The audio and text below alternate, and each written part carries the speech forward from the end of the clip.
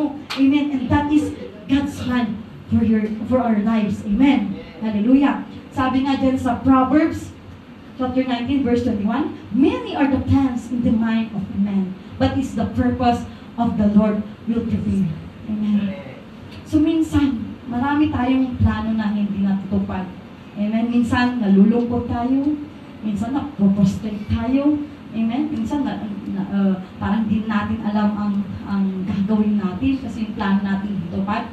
Huwag mong ikalungkot yan. Amen. Ikagalak mo. Kasi mas maganda yung plano ng Panginoon sa'yo. Amen. Amen. Pag inisip mo, kaya pala hindi ako napunta sa bansa na yon na malaki ang sahod doon, papahamak pa lang ako. Amen. So, kung alam mo ang purpose na gano'n, hindi ka malulungkot, ikagalak mo, hindi ka natuloy doon. Amen. Baka doon ka mapahamak.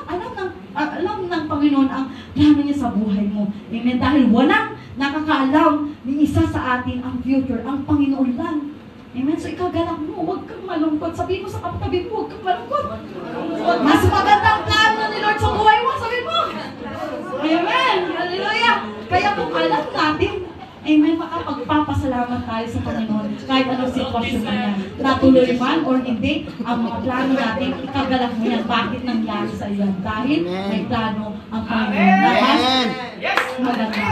Sabi nga dyan sa Romans chapter 8, verse 28, and we know that for those who love God, all things work together for good, for those who are called according to His purpose.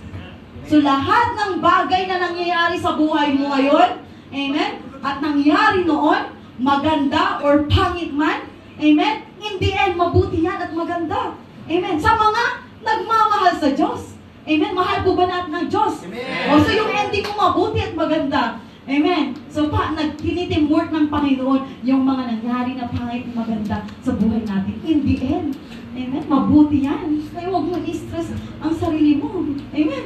Amen. So, maraming tao, kahit Christian pa, amen, nagko-complain or nagre-reklamo, parang nadi-depress. Dahil, bakit? Amen. Dahil hindi nila alam. Amen. Kasi sabi sa verse, and we know, dapat alam natin ang purpose ng ating Panginoon. Amen.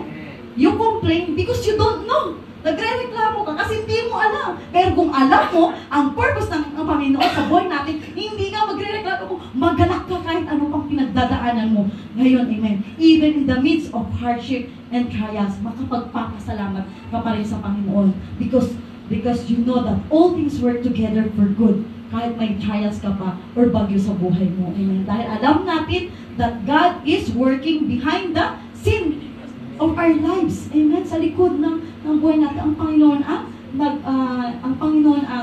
ang gumagawa na kasama natin para mapabuti tayo in the end. Amen. So, huwag mo ikalungkot yung nangyayari sa buhay mo ngayon. Maggalak ka. Hallelujah. Panatilihin natin yung faith natin sa ating Panginoon. Kasi tayo mga Christians, we are not living by our sight. Amen. We are not living by sight. Kasi hindi tayo namuhay na tingnan natin yung mga nasa paligid natin. Yung nararamdaman natin. Kasi yung mga nangyari sa mga sitwasyon na yan, pwedeng gamitin ni Satan yan. Amen. Dadayain ka ni Satan. We are not living by our sight. Amen. We are living by faith. Amen. Kasi kung titingnan mo yung sitwasyon mo ngayon na hardship, trials, may problema ka, broken ka, amen, gagamitin ni Satan yan na papagsakin ka. Gagamitin ni Satan yan na panghinaan ka. Amen?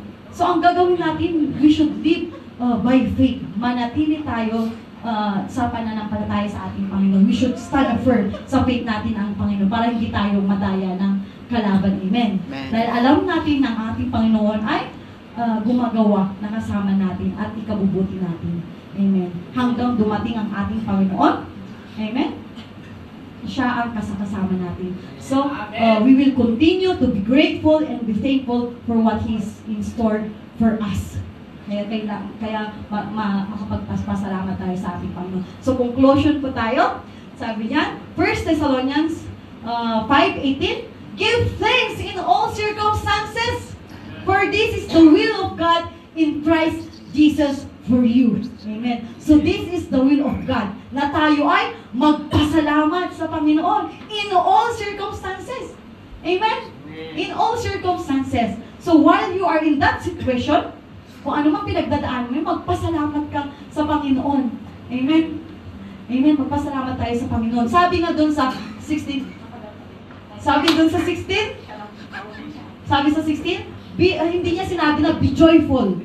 Amen? Sabi niya, always be joyful. Magalak kayong lagi sa admin ng ating Panginoon. Amen. Amen. Hindi niya sinabi be joyful lang. Lagi ang sabi ng Panginoon. Amen. So, ibig sabihin, kung hindi ka marunong magpasalamat kung anong sitwasyon na meron ka, kung hindi ka marunong magalak, ibig sabihin, nasa labas ka ng kalooban ng ating Panginoon. Amen. Wala ka sa kalooban ng Panginoon at kasalanan yan. Amen.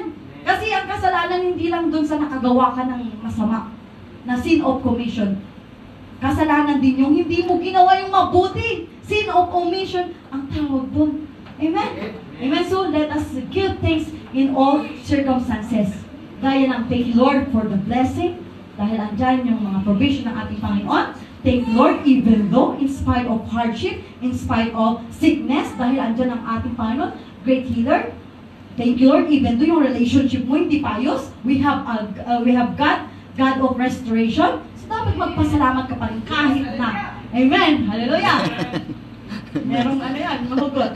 Thank you, Lord, because, magpasalamat tayo dahil ang Panginoon ang nakakaalam ng plano sa buhay natin. Alam natin yung purpose ng ating Panginoon. Patuloy tayong magpasalamat dahil meron tayong Father God full of grace, meron tayong Jesus Christ na nag-intercede for us, at meron tayong Holy Spirit, amen, na continuously working for us. Hallelujah.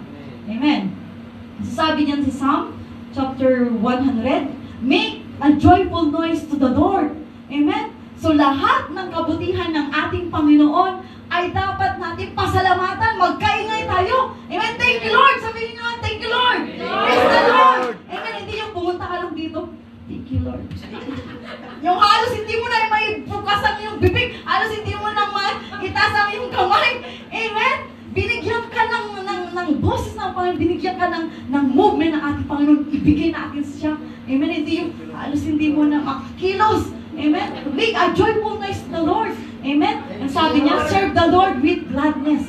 So paglingkuran natin ang ating Panginoon na may kagalakan kagalakan, sabi niya. Hindi lang niya sinabi, serve the Lord. Kailangan may kagalakan sa puso natin.